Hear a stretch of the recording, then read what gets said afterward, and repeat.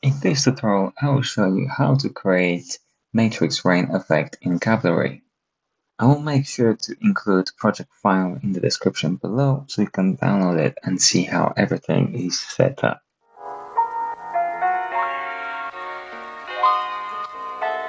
So to create this effect, I'm using quite a few nodes. I'm using a bunch of utilities like measure text or math or range follows and so on. I'll do my best explaining what each one of these layers do as we create them. So there are a few ways to create this matrix effect. What I end up using is simply creating a single column and creating illusion of a text that is actually falling down. What is happening is I'm simply showing the next letter in the array and so on while hiding the ones at the very end. That's the basis of this effect. So let's jump into our fresh composition. I'm using Cavalry 2.3 to create this whole effect, just in case things are not working correctly for you. And for this effect, I'm going to use Source Han Sans Japanese font. Let me change it to like 50. I'm going to create string array. So we can easily change the text using an array. So what the string array is simply a list of strings, as in text, and this list is being referenced further down the line with duplicators. So if I select the text shape layer, hold Option, click on duplicator, and then as you can see, the text is referenced one at a time in the grid fashion. If I add another string, or another letter in this case, the whole thing is referenced again and again. Okay, so what I did was simply ask ChatGPT to generate a number of Japanese characters, and I put them into this string. I added a number of zeros and ones in this string array, so then the whole thing gets further mixed up. So what we need to do is simply create our first column. I'm going to use linear duplication, go vertical, and make sure the whole thing is set to fit. And we need to space this out so the letters barely touch top and bottom. So now if I increase the number of copies in duplicator, then as you can see, the characters from the string are being duplicated throughout this duplicator. To make this setup really responsive, we need to take the height of our composition into account. So what we can do is press Command K, grab the height of the composition and plug it into the size. As you can see, the duplicator is creating a number of copies slightly outside of our composition. So what we need to do is take the text shape height into the account. So the way to do this is simply disconnect our resolution from the size property, add a math node, then simply take the height of the composition, plug it into the first value, change multiply to subtract. And now, if I increase this value, then as you can see, we will push the whole letters together and duplicator will simply duplicate them within our composition. To calculate this number automatically, we need to find out the height of the text shape layer. We have a tool for that. It's called measure text. So now if I grab the text string, drop it on top of the string in measure text, do the same thing with font, and do the same thing with font size. So this way, this measure text tool will give us the width and height of the string using this font and then font size. We can use this information to simply offset our letters within the first applicator. So we can take the text height and drop it into the second parameter. So now, if I duplicate our initial shape lots of times, as you can see, everything stays within the composition. It is slightly misaligned, so what we need to do is simply add a line modifier. This align modifier will force the x and y of a pivot point to be centered in a duplicator, and this will keep our duplicator perfectly centered within the composition. So let's change this down to something manageable, like around maybe 15. Now we need something called color array to be able to control the color of multiple items from one place.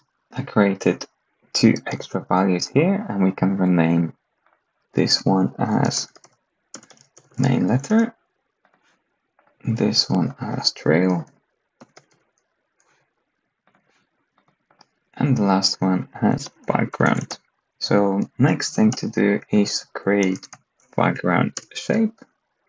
This shape will automatically resize to the size of this composition. Then simply drag and drop this on top of the background shape to change the fill color. Next step is to fake the motion of falling letters from top to bottom. We are going to do this by faking the opacity and the colors of the letters themselves. Now we can change the color of all the letters from the text shape like this. To access all of them, which when they are duplicated, we have to use a submesh. So find submesh. This node will allow us to access and modify properties within these shapes that are being generated by duplicator. So for example, we can change the color to yellow even when the original color is pink. So now right click on the color property in the submesh and find color blend behavior. And what this color blend node do is it allows you to remap your shapes according to this gradient. And by using Falloff, you can control how this remap is happening. So now if I bring up the color array, simply select a keyframe on the gradient, drag and drop the letter here, the same thing with the trail, create one more keyframe and do the same thing with the background. So now everything disappeared because the background color and the letters color are the same type of a keyframe here. So to be able to control how this color blend is affecting our meshes, we have to add a Falloff to the color blend, and we are going to use range Falloff. Range Falloff lets you specify which shapes are being affected, in this case by the color blend, using a percentage like start and end. But we can only see a singular color, the very first one. To be able to see all of them, we have to check the option Use Graph. And if you open this, you can see how everything is being further remapped inside the range color. So if I just have a simple linear remap, so you can see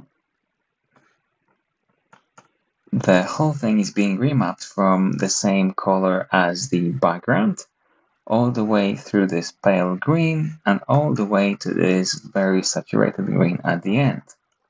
So what I'm going to do is move this all the way to the bottom, change the position of the second keyframe to 0.1, and then the last one, I'm just going to bring it in maybe around halfway. So this way we have most of the letters green and hidden with a nice blend of colors in between. So now to animate this, we can use the offset. And as you can see, the basis of the matrix effect is actually happening here. So if I add frame behavior and press space to play, as you can see, everything's animated, but the whole thing is animated from bottom to the top of the layer. To reverse it, we simply need to put minus value in our frame behavior. and press play, and everything is animated from top to bottom as we want. Now this frame modifier is simply outputting a value of the current frame.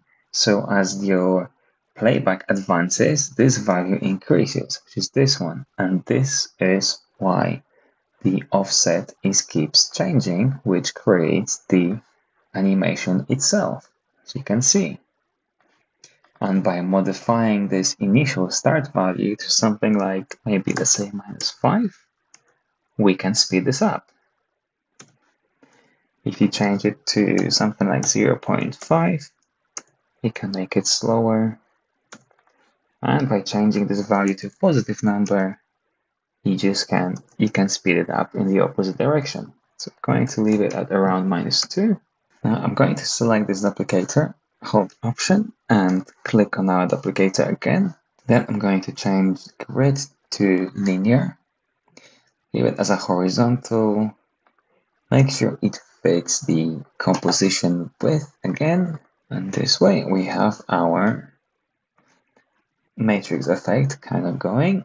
So now we need to calculate the width of our composition again. We can do this with math node, but in this case I'm going to use JavaScript math. JavaScript math works in a similar way as the math node does, except you can create your own calculations here, and you can add a huge number of indexes which you can recall in your calculations. Let's make it clear with an example. If I rename this to comp width, so if I press Command K to see properties of the composition, grab the width of composition, plug it in here, close this window, find our measure text property, grab the JavaScript math, and then simply take the width of our letter, drop it here, and now I'm ready to write my expression in the very top box. So the way you recall this number is with an n value, and then you use an index number next to each row to recall it. As you can see, I can recall number 1, number 2, and this way we can animate it. So now to write our final expression, we want to specify our composition minus the width of the letter itself. As you can see, then the whole thing is nearly correct, but we can add a little bit of padding. So if I change the padding to 0 and then simply change it, I can further push it in, and the whole thing stays perfectly centered. The whole thing fits perfectly within the composition. So now, to make this easier to modify, I'm going to create value array and rename it as control, and change this name to font size. I want to be able to easily modify number of columns, then number of rows, and extra padding, which we had in here, extra.